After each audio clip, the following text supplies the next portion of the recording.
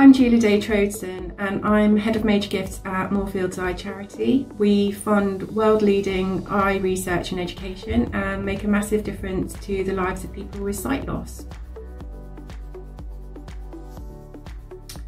Something that people might not know about me is I lived and worked in LA for a period of time. I worked for an event management company and produced events such as the Super Bowl opening party, film premieres and a number of events for the NFL.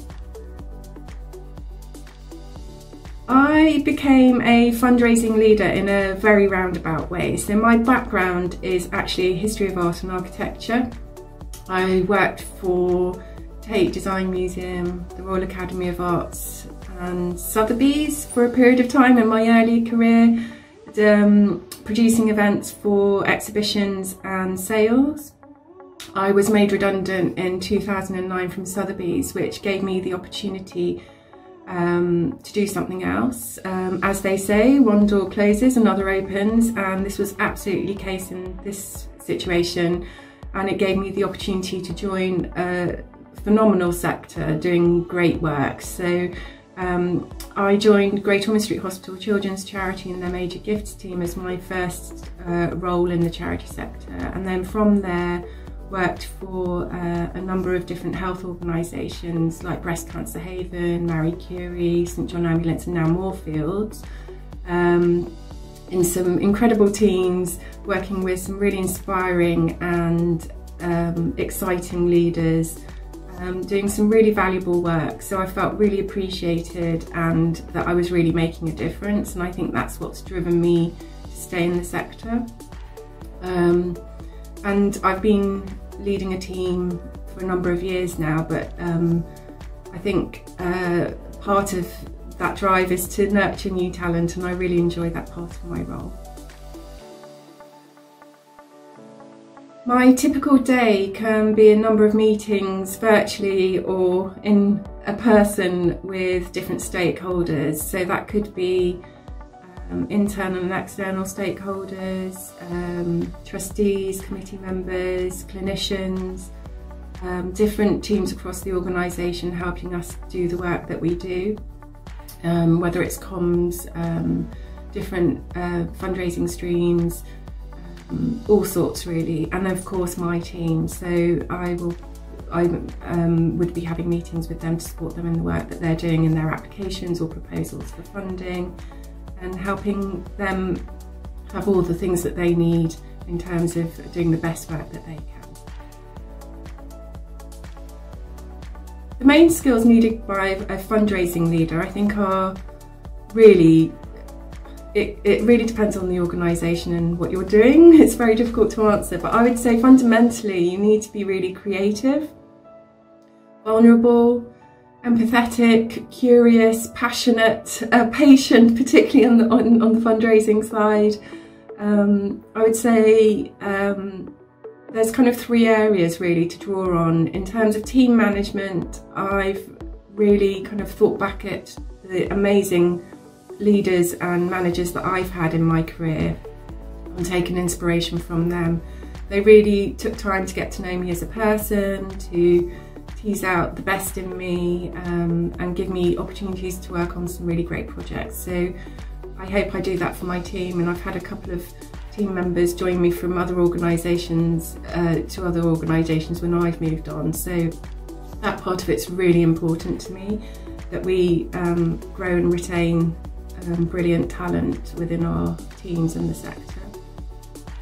There's also the cultural piece, I think, around making sure that we're collaborative and we're drawing on everyone's skills and experience, and that's not just in my team but the organisation as a whole. And I think there's just the passion for the organisation and the cause that you're working for. I think if you can harness that, you know, you're then able to help influence and talk to people to help you in the work that you're doing. So it's really important. I think also in the last year, one thing that we've all learned is that we need to be adaptive and creative. We need to have that growth mindset. We need to be constantly learning and adapting. nothing stays the same, so let's make it as good as we can as it changes. My advice for aspiring leaders would be to kind of really understand kind of who you are. Be yourself. You don't need to pretend to be something you're not. And I think something that we talk about, maybe not as much as we should, is everyone goes through a period of kind of imposter syndrome, or not feeling that they're good enough or that they're doing enough in their work life. And I think if we're more honest about that, we can support each other better. It's okay not to know exactly what you want to do early on in your career, so go out and try lots of different things. If you know fundraising is your thing, try working in individual giving or community or major gifts and see what fits best for you. That's absolutely fine. And also draw on all the skills and great stuff that you can bring to your role. You know, be your authentic self and you will find a path.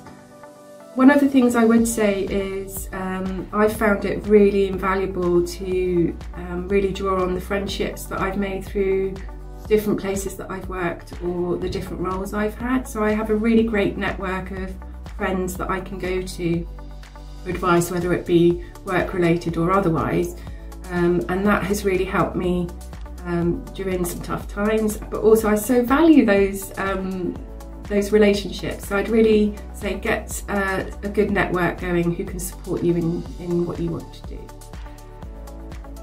I'd also say take advantage of all of the training that you possibly can. Go to conferences, go to networking events, learn as much as you can.